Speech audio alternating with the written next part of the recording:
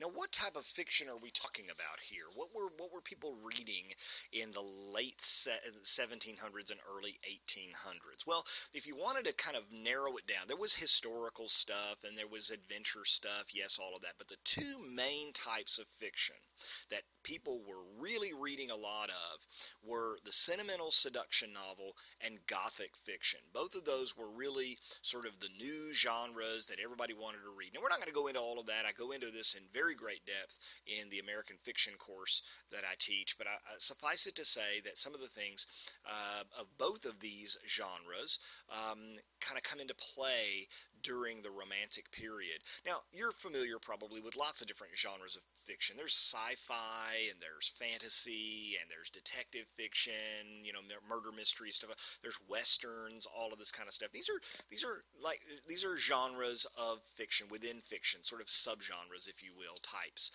The sentimental seduction novel was very popular at the end of the 18th century, with novels like Charlotte Temple and The Coquette, authors like Hannah Webster Foster, and these kinds of folks. Charles Brockden Brown a little bit, but more William Hill Brown. All of these guys were writing a lot of fiction that dealt with young female characters who were, how shall we say, put in morally compromising situations. Yes, it involves sex, scandal, love, sometimes out of wedlock pregnancy, all of those kinds of things that your mama didn't want you to read about. The primary readership was, in fact, young women who usually were well educated, upper class or upper middle class, and you didn't dare talk about this kind of stuff, but you could go down to the bookstore and ask for a copy of The Coquette, for example. They put it in a plain brown wrapper. You bring it home, and late at night you'd take it out from under your pillow and read about some young girl who got in trouble, as they used to say. Okay? Then, of course, your mother would come upstairs and say, "What is it you're reading?" and take it away and give you a lecture about not reading filth, and then promptly take it downstairs and read it herself, marking all of the good passages. Now, by today's standards, oh, believe me, it's really mild stuff. But for the most part, there's usually a girl who's kind of the naughty girl, and then she's got a best friend who's the good girl.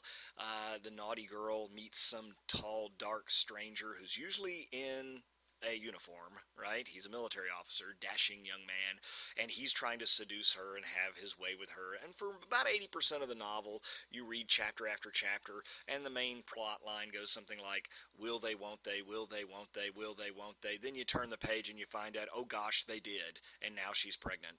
Now, how do they get away with publishing stuff like this? Well, the authors would say things like, "Well, now I'm not writing this because I want you to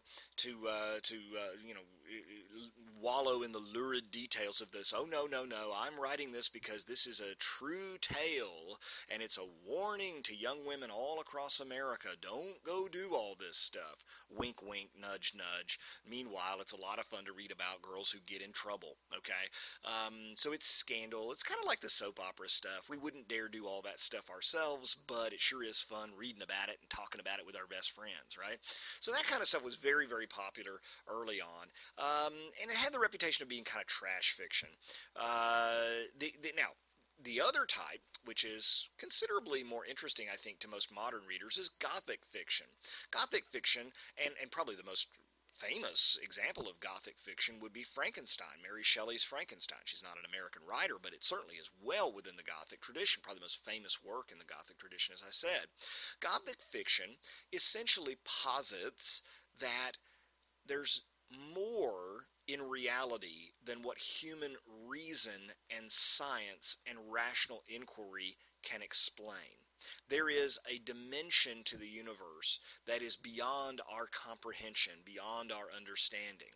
And so, of course, it deals with things like monsters and ghosts and spirits and spells, and it takes place in dark castles covered with ivory, and of course you've got Frankenstein monsters and these sorts of things. You've got the Castle of Otranto and the ghost of and you know, fill in the blank, some exotic name, Waldowinen or something like that, the castle and ghost of blah blah blah, the spirit of yada yada, and so it's fun stuff, it's kind of spooky, scary stuff, but it has a serious aspect to it because Gothic fiction essentially questions the 18th century's view that the world is a knowable place.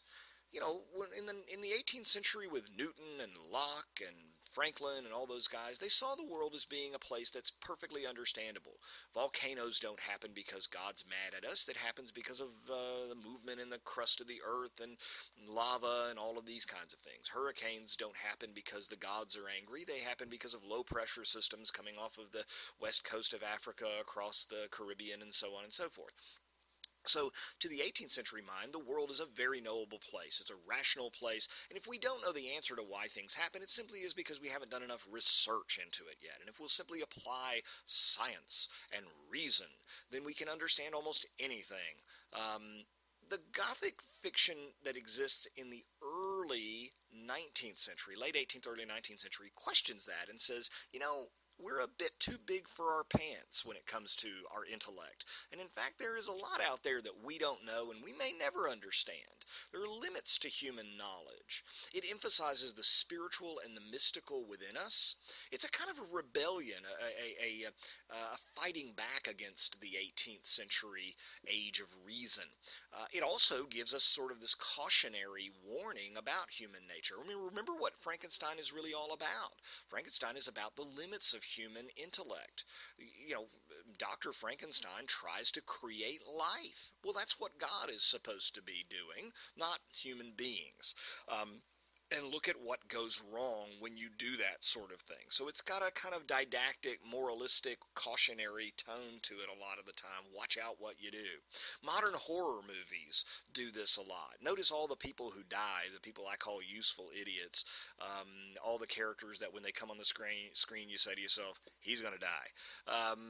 Most of those characters have some sort of deep-seated moral flaw to them. Have you ever noticed that? Either they're too gluttonous, too greedy, too proud, too vain. It really reflects the seven deadly sins, in fact, many of these characters. Well, Gothic really engages in that. It does have a kind of didactic strain. It does question the dominant paradigm of reality that existed in the 18th century. Charles Brockden Brown wrote the novel Wieland and the short piece Carwin and several others. Edgar Huntley is probably the most famous early American Gothic writer, but most people have largely forgotten him. He comes before our period of time here. We'll be dealing with Poe instead. We're going to be looking at Poe, who's dealing with Gothic stuff and some other things, and then we're going to get into Hawthorne. Don't forget this sentimental seduction stuff when we get to Hawthorne.